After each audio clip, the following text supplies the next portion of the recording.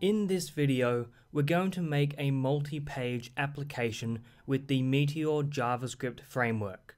Specifically, we're going to make it so there's a template attached to the home page and a different template attached to a contact page. So when, for example, the user navigates to domain.com/contact, a template will appear. To achieve this, we're going to have to learn about routing.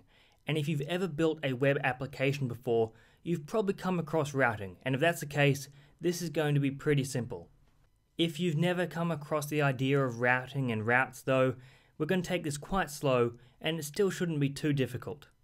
So as you can see here on the screen, I am inside a Meteor project and we've got the local server running, and what we're going to do first is add a third-party package to this project. This package will make it much easier to both create and manage routes, and at this point it's basically a standard package anyway. Just about every developer uses it. To add this package to our project, what we'll do is write the Meteor add command, and then we'll go router, and then we'll hit the return key.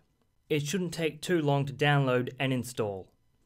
And then what we're going to do at this point is create a contact page. So you'll be able to visit the /contact path and have a certain template appear.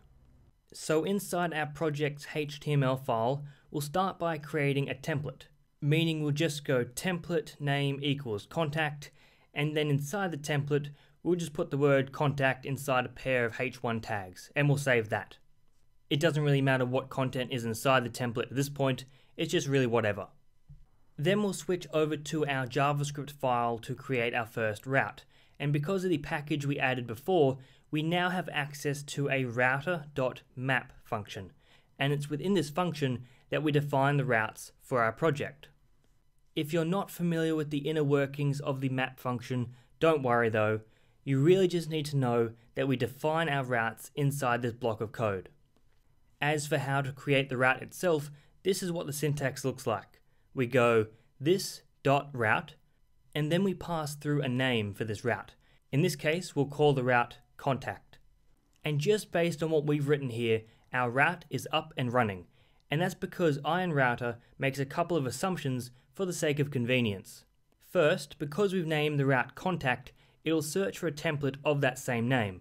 So this contact route will be attached to the contact template. Second, it's also going to assume that we want the path to be /contact. So if we head back to the browser, we should be able to see the route in action. And there we go.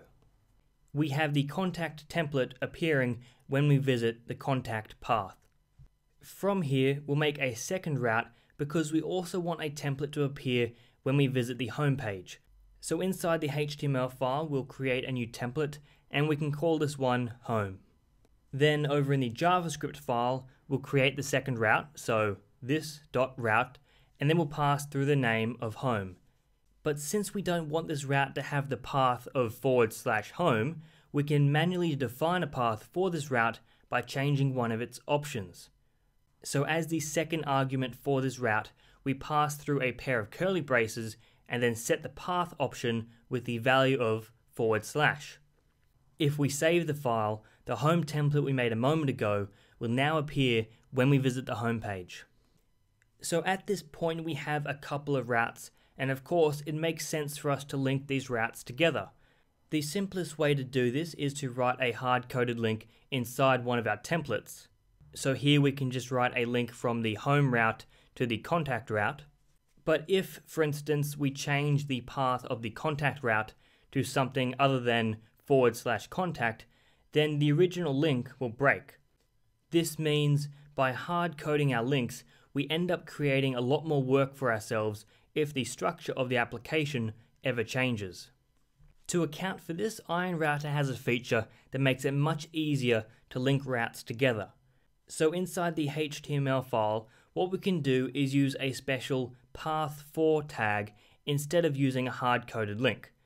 And based on our use of the double curly braces, we can tell this is the spacebar syntax, and we can just simply pass through a name of a route.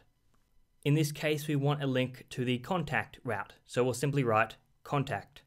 This means that no matter how we change the path value of the contact route, our links will continue to work as expected. Then, last up, to demonstrate yet another useful and common feature of Iron Router, we'll do a couple of things. First, we'll create a contact form inside the contact template. And second, we'll make it so when this form is submitted, the user will be taken to a confirmation page. This is a fairly common design pattern in web applications, and Iron Router really makes it easy. So inside the contact template, let's start by making a simple contact form. This doesn't have to be anything special, it can just be a text field and a submit button. Just make it look something like this. Then in the JavaScript file, we'll set up an isClient conditional, because we only want this code running inside the user's web browser. And then in this conditional, we'll attach an event to the contact template. In this case, we want to create a submit form event, and when creating the events function, make sure to pass through the event itself. This means we can use the prevent default function inside the event, and therefore we can prevent the browser from applying any default behavior to the form. This means that now the form is completely under our control. Next, we use a router.go function that's provided to us by the Iron Router package. Then we pass through the name of a route, and in this case we'll pass through the name confirmation, and so the end result is that this go function will redirect users to the specified route. So when a user submits the contact form, they'll be taken to a confirmation page. This means we just have to create the confirmation route like so, this .route, and then pass through the name confirmation. And then we create a confirmation template inside the HTML file. In this case, it can just say something generic like, you submitted the form. If we save our project and switch back to the browser, we can see that when we submit the contact form, we're now taken to this confirmation page. And while we've only covered the absolute basics of Iron Router, there's a lot you can do with what we've talked about. For more information though, you may also want to check out the official documentation, which is available on GitHub.